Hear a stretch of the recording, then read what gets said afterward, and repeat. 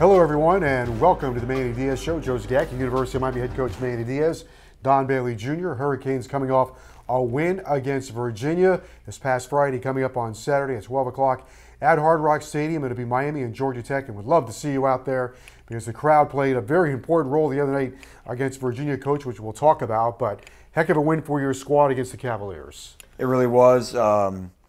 It was a total team effort. You know, everybody had a role. We knew it was going to be hard. Virginia's a tough nut to crack, but ultimately we started fast and we finished strong. You know, and being best at the critical moments really got us the win.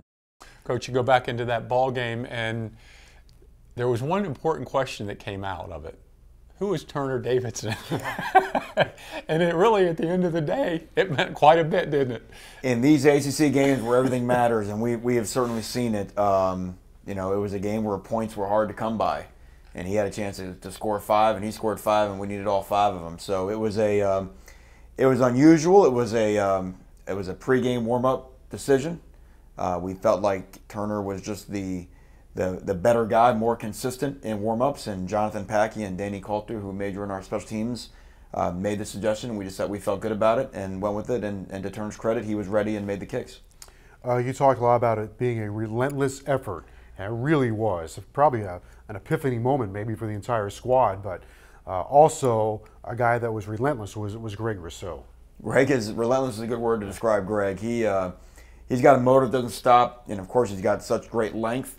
And his steps are not like normal people's steps. I mean, he covers a lot of ground when he decides to go somewhere. And it was great to see him have the game he had, you know, on that stage, national TV.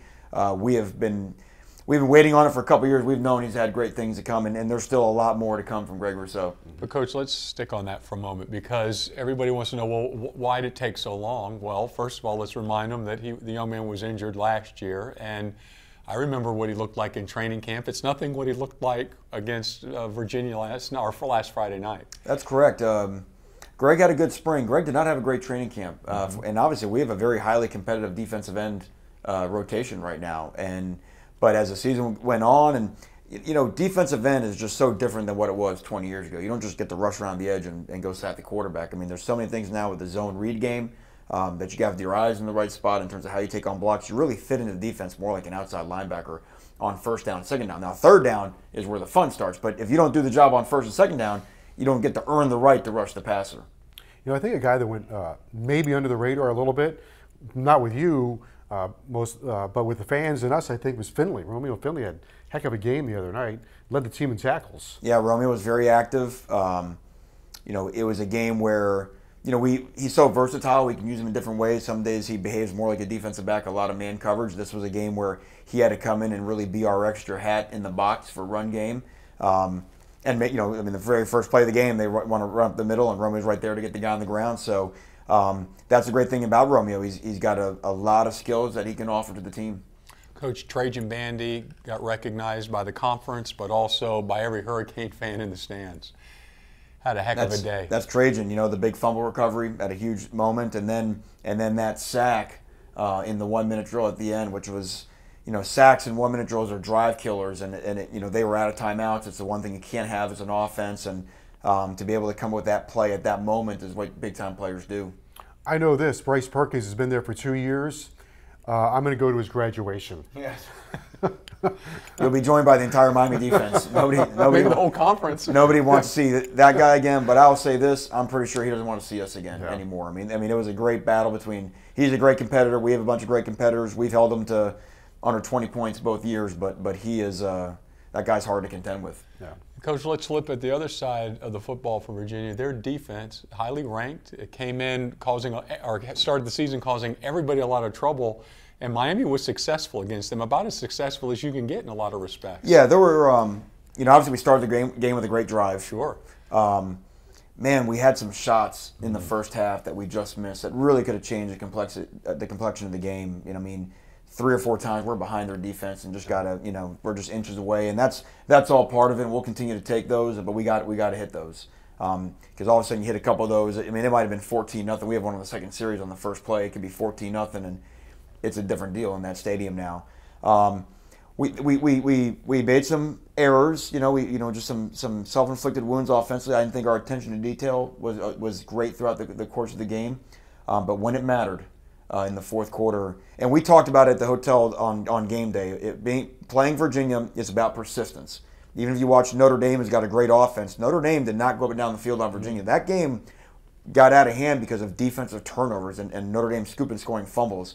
But in the fourth quarter, Notre Dame was able to get the running game going against Virginia, and we were able to get some easy throws to the outside, start to pop some runs, and ultimately scored 10, which was decisive in our victory. I don't know if I'm right or wrong, but Virginia, they kind of remind me of Wisconsin, maybe a poor man's Wisconsin, I don't know, but big and strong, playing the same way all the time, same guys, older team. Don't make a lot of mistakes. Yeah, there's some similarities there, and they're both an odd front and a lot of pressure, a lot of movement. But we mentioned, that we want to, they want to tough guy you, and you got to out tough the tough guys. And again, I thought for, the way that our young guys up front battled and to see some of those runs pop out of there on that last drive was really rewarding because they stuck with it, And the great thing, again, this has been a year-long theme. Even when we are, sort of struggling for in the middle part of the game on offense, no panic, no one pointing fingers, no sad faces, just, hey, let's get it again and let's do it. And that's the mentality that allows you to keep your mind clear to make those two drives at the end of the game, the two scoring drives in the fourth quarter. Coach, let's talk about tough guy for a minute, because I've seen N'Kosi Perry the last two games that he's played, and obviously Virginia Tech, Virginia. He's a tough guy now. He can take a hit, and he gets up, and he's taking some shots, and that's an impressive part of a quarterback's game. I agree, and N'Kosi's made an improvement in every way you can improve as a quarterback. We've all seen that. Some of that will just come from age. Mm-hmm. The way he goes through his progressions, but then also having the instinct on when to, sometimes you got to bail out of there and to go, and obviously his foot speed gives us an element on the first 4th down and 7 on the first drive of the game to be able to recognize it's not there and to go and get the yards needed to ultimately lead to a touchdown drive was huge. And again, his resiliency, and everyone watches the quarterback, so for him to not panic, for him to not get down when things aren't, when we miss a couple of those shots, the offense will always take on the personality of its quarterback. Probably only fitting for him to get the game-winning touchdown. They had the tough night a year ago against Virginia. You mentioned the opening drive, so he started up very well there. I don't know if you're supposed to throw it to somebody on that play, but he ran it in for the touchdown, which is kind of comes full circle against Virginia. Well, in the red zone, it was a pass, and there were a couple options for him to get to. And but the problem in the red zone, and trust me, the game obviously came down to red zone execution, is if you cover everyone, there's normally no one left to cover the quarterback. And that's in essence what happened. So if you're going to play max coverage, usually get max blitz or max coverage down there. And if you get max coverage, if the defensive line can't, keep the QB locked in, there's no one left for him, and that's ultimately what happened. Coach, I'll never miss a chance to bring up Jimmy Murphy. What a heck of a job on punt coverage, huh? Yeah, it is. He's just, that's why I say he's not a Rudy story. I mean, the guy is a player. The guy can play, and his effort is contagious. But there's other guys. I mean, Al Blade's effort on that was unbelievable. Of course, Louis, getting the ball out of there and how that's in a game. And their punter, who had not been great, punted the ball great. It was, again, when you get in these cagey, I always call them like these NFL type battles. Sometimes the race of 20 is going to win. Where field position, which what we struggled with so much a year ago, and now seeing that start to work in our favor at times, is, with our punt game, has been really encouraging. You mentioned the red zone, and the red zone offensively was the best of the year the other night. You scored touchdowns in the red zone 4 of the last 5 trips, and the red zone defense was the best of the year as well, kept them out of the end zone. Both teams got the ball inside of 23 times. Yeah. Virginia got 9 points, and we got 17, and that's simply it. And we have a goal on offense. We want to score 80% of all available points on offer. So if you get down there 3 times, that's 21 points in theory on offer. And to get 17 out of 21 is like 81%. So we had met our goal. And, of course, for UVA to get 9 out of 21 available is less than half, So that was it. And red zone is a mentality. It's hard to score down there. There's just less grass. There's just less room. Offense is all about creating space and attacking space. Well, when the closer the ball gets to the goal line, there is less space. However, for the defense, the margin for error is less as well. So the way our guys bowed their necks in the red zone and kept them out of the end zone was, as a coach, was very encouraging to see. Coach, encouraging as well is the lack of penalties on the University of Miami in this ball game. Yeah, I thought our guys, obviously we made a big point of emphasis of that in practice to clean up some of the things, especially some of the self-inflicted wounds that we had been that were avoidable, and our coach has done a good job of getting that through, and that's something we got to take a lot of pride in every week. This week it's Georgia Tech 12 o'clock game. But to make that win against Virginia meaningful and everything else moving forward, because you're still in this race, it's Georgia Tech on Saturday, and the crowd the other night was really, really good. It rained like hell before, but they showed up, and it'd be great to make Hard Rock again hard to play in this Saturday at 12 o'clock. It absolutely made an impact on the game. I mean, in that fourth quarter, when our guys on defense have played a lot, and chasing Perkins around will wear you out. But when you get that boost from the fans, it just gives you that little extra that you may not have on your own. And then no different for offense, go down the field at the end. And when you're, in our stadium with our people and our support, they were invaluable Friday night. Coach, talk about the value of depth. You talk about taking a guy, chasing a guy like Bryce Perkins, and it's going to happen again and again this season. But the ability to roll that defensive line and how you want to build depth everywhere on this team. Yeah, we went 9 deep on our D line, and had we not, those drives there at the end, I don't know that we could have done what we did. Now look at Virginia. What happened to Virginia on those last 2 drives? Was that a lack of their depth? Maybe where maybe some of the depth that they don't have up front. That wore them down, and suddenly we could move the ball on there at the end. And of course, they had the terrible injury to their defensive back, which may have accounted for that as well. So, that's what it's all about. We lose Amari Carter. I mean, you got to have a next man up mentality, and Rob Knowles goes in there and makes a great PBU down in the red zone. And so, you never know where your numbers will be called. Look at N'Kosi Perry. N'Kosi is a great persistent story. It didn't happen when I wanted to. You keep working hard. You keep, getting yourself is better and better and better and better. And bang, all of a sudden one day, you're in there and it's your time. Miami and Georgia Tech Saturday at 12 o'clock. Good tickets still available for as low as $35. 1-800-GO-CANES or hurricanesports.com/tickets. And we will continue with University of Miami head coach Manny Diaz right after this. Welcome to the breakdown segment with head coach Manny Diaz. And Coach, what do you have in store for us today? Well, we're going to look at, obviously we know we had a great effort by our defense. A big part of that, I think, is number one, the continued development of our defensive backs. And nowhere did that show up more than in the red zone, which obviously red zone was so key to the game. So this play is right before halftime. This is actually, even to make it further important on this play, this is the play after the long catch and run on 3rd and long by Virginia. So this is probably the worst play we had defensively. This is the next play. So again, you have to let it go, next play mentality, mentally tough, and you got to defend your red zone. So red zone coverage, and again, just to show you a couple of things that are going on here up top. So the first thing Perkins is doing is he's looking to the wide side of the field, right? Al Blades, against their best player in terms of Joe Reed, does a great job staying on his inside hip, right there like that. By the time Reed, they're trying to run Reed on an angle route, he's trying to come back in. Because we have this receiver bracketed down here. You can see we're 4 over top 2 here in the boundary. So there's nothing open. Al's got the one-on-one. Does a great job. By this time, Perkins has come off. Now it's about rush, staying after this guy, being relentless, and then staying in coverage when he starts to scramble. There's Perkins to some of his magic, and a lot of guys around him. So we win first down, right? We get him to throw it away. And again, a great job by our guys up front, trying to be relentless because they got to keep him. We saw N'Kosi run for a touchdown, right? Look at the difference. Look at the pocket right here. So again, Chigozie, Jade, Patchen, Trayvon Hill, giving him no escape route. That's N'Kosi running for a touchdown on our touchdown at the end, right? So a great job by the pass rush, and again, showing up, getting after this guy. This guy is so hard to sack. You know what I mean?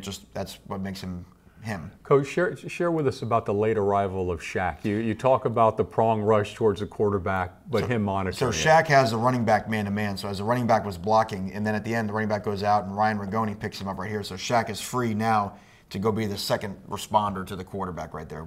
Big thing we like him to do is get lower his target, get through that near thigh with his right shoulder to have a chance. But again, that's easier when you got the remote control in your hand than being out there and doing it. So now it's 17 seconds left. The next play. All right, so again, they're going to try and attack our coverage. So we know we've got the one-on-one here. This is Gervin Hall, and guess who that is? There's number 2, right? There's Reed. Boom. So we have basically 2 guys surrounding Reed right here like this. Okay. First look, he's going to throw the ball to the end zone. And this is a really, really outstanding coverage. Because watch what Gervin does here at the end. Violent on the back arm. Okay, it's really hard to catch the ball with your back. You got to catch the ball with your back arm. It's hard to catch the ball with your front arm. So had that great moment of violence right there. No panic, no pass interference. You've seen so many times DBs panic here, have a hard time locating the ball. He does both, and with great violence, again, denies a pretty good player. But Coach, the discipline that's involved, and you talk about the timing too, because that very easily could have, that swipe could have come soon, and then the flag comes out. You see it all the time, and that's why red zone defense for defensive backs is all about poise. You know what I mean? You can't panic down there. And then also, if you got a great rush, so now let's focus on the big guys again. I want to show you Trayvon Hill right here. He does something pretty dirty to their left tackle. Watch the fake spin. See ya. Boom. And is right into the thighs of the quarterback right there. Now let's set that up, because that's the spin is one of his best moves. No, I know it. I right? know it. And he says, no, not this time. Yep. And Patchen's got a good bull rush going in right there, because again, what are we trying to do? We're trying to collapse the pocket around a mobile quarterback to turn him into a thrower from the pocket. Then there's a great finish. And again, see Reed's hands? To catch the ball, he's got to put those two hands together, right? From a common sense standpoint. So Gervin being violent through the back of his body right there, does a great job. While airborne. While airborne, by the way. That's So right. now we earn the right to play third down. Okay, third down. All right, and so same thing right here. And this time they're going to go after Al Blades. Okay, so here's Al Blades to the wide side of the field. He does have help here on the inside. Quick one step and throw. And again, same thing. We knew through film study that Virginia was a back shoulder fade team. Mm-hmm. Okay, so you would ask Al right here, why doesn't Al on the receiver outside releases, why not Al turn inside to locate the ball? If you do that, you'll never stop the back shoulder fade. So Al turns into the man, and again, right now, panicked? No. The receiver's hands have not gone up yet. Hands up, violence through the hands. And so again, that idea right now that he's making the break, he's on the hip, he's not panicked, he's not worried about grabbing the guy. Wait, when do the hands go up? Hands up, violence. Explain to everyone, what is Al looking at? Is it hands to hands? He's looking at his hip. He's looking at his hip. His eyes are down because the hips tell you everything that's going to go. All right, and right there when the guy pulls away from him right now, what we tell Al right now, if Al turned and looked for the ball, he would not come out of the break. You have to run the route. So by turning and getting into the man right there, see how he makes that? You can only do that by not locating the ball. That's why you can't locate the ball on the back shoulder fade. And you got to play through the hands, defend the front of the goal line. See how the ball's thrown right to the front of the goal line? Yes. The tendency right now in DBs, when they're out here, they're worried about getting beat deep. You're not worried about getting beat deep when the ball's on the 8-yard line. You want to get beat deep because the first blade of grass in the end zone is worth 6, the same as the last blade of the end zone. Bang, great job right there. And again, the rush here, this is where the quarterback just picks it up and throws it. You don't have a chance, but that's where getting hit the play before encourages them to get rid of the ball. Coach, if we can go back, I want to share with everybody the game within the game, because you talk about communication, being a defensive, actually in all of football.